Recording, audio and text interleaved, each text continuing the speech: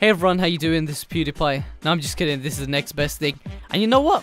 PewDiePie probably couldn't even afford this $10 million jet. But in this video, we're going to be going through the new DLC items, the ill-gotten gains this year. If you guys want to check out my previous videos of the day, be sure to do so. Let's see if we can get this video to 10 million likes, because that is how much the jet is actually worth. Apparently, we're going to be going through these new gold wrapped items, starting off with the helicopter. We're actually going to be going through this first, and they're quote-unquote luxury items. Now, I want to ask you guys a question before I actually begin the video. Do you think these items are worth it, and are you going to be purchasing them? Because whether or not they're worth it or not doesn't really make a difference to us as GTA users. And I'm pretty sure you guys can relate. Half of the things we bought in GTA are not even worth the price we're paying in real life money, but we just fucking want them. We want them because we want them, and if we want something, we're gonna get something. That's just the way we all are. So I'm not telling anyone not to get this freaking item. I want to give a big shout out to my friend Tommy's Life for allowing me to use his gameplay. He actually had a bunch of subscribers in the game, and they managed to fly him around. He was sitting in the back drinking champagne, and you can actually do stuff like this in the new luxury jets, and I think it makes the freaking ride more pleasant.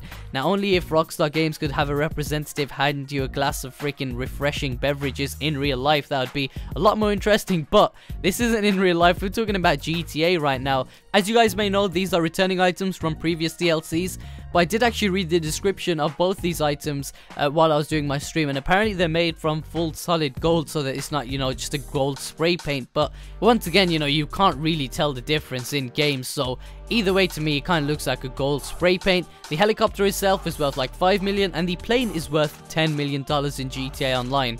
Now, I love the fact that I wasn't actually able to, you know, get these vehicles in single player. For some weird reason, it wouldn't work for me. Is this DLC in single player? I think I saw a couple of other people actually using some of the DLC cars in single player. Not sure about the helicopters and the plane. If it is, let me know down below in the comment section. Once again, also let me know, are you going to be buying this? Yes or no? Also, are you guys going to be purchasing this? Although the prices are ridiculously high, this would crown you the king of the GTA Online lobby, just flying out the back of one of these, and your mate, the pilot, asks you where you want to go. You smoke a big ass cigar in the back, sip on some champagne, which is actually haram, which is the reason why I'm not buying it, which means forbidden and not allowed. But overall, I think they're pretty interesting items, to say the least. Personally, I'm not going to be buying them.